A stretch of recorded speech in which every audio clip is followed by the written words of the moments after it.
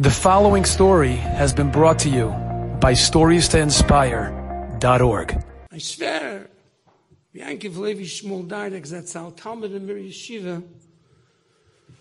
I think Titkin Rav Ram was beside a Kedushin. Kopanim. So he was very close to the Steipler. His father was close to the Steipler. And my shvog, after my shvog was nifta, became very close to Reb Chaim. Kopanim. So my daughter, Kanievsky, after 5 girls, had a boy, named him Yaakov Levi Shmuel.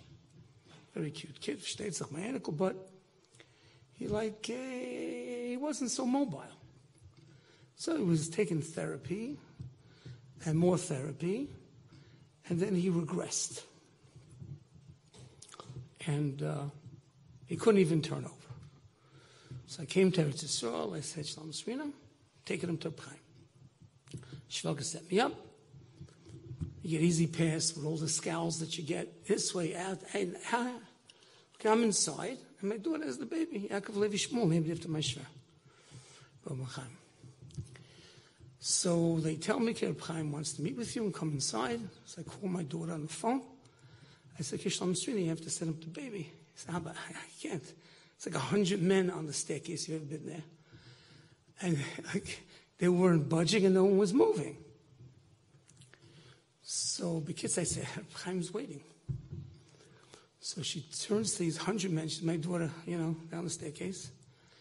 And she says, look, my father needs my baby. Reb Chaim is waiting for the baby. Pass up my baby.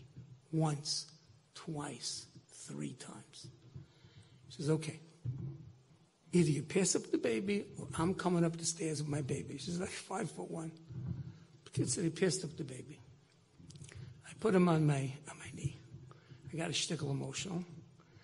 I remember the words I said. I said, Heilige Rebbe, das is our Yedids Ureinikel. Sein Name is Yaakov Levi Shmuel. And he can't walk, he can't move. Twinkle in his eye. It's a long time I couple. Okay, this is Reb Chaim who told me, to watch. We're into this completely. So Bekitzer, he tells me in front of a lot of people, this 9-month-old kid has to start wearing a kappel. So I pulled out my size 8 yarmulke and I put it on the kid's head. And I went downstairs with my daughter and I told the Shalom Srina, Reb Chaim wants him to start wearing a kappel. Cover his head as a 9-month-old kid. So she said yes. We have pictures downstairs by Reb Chaim with this big yarmulke on the kid's head. The kid went home, and within 24 hours he started to crawl. I was telling him, I said it happened. My wife was not very happy because she had many pictures that she intended to take of the ankle. So she made special yarmulkes that he could wear. But he falls asleep. He's 5 years old, and his kappel falls off. He starts crying. Now, I'd love to tell the end of the story, he's Reb Kivega, but Lamaisa, that's what happened with us. I can just tell you, Lamaisa, what happened with us. Enjoyed this story? Come again. Bring a friend. StoriesToInspire.org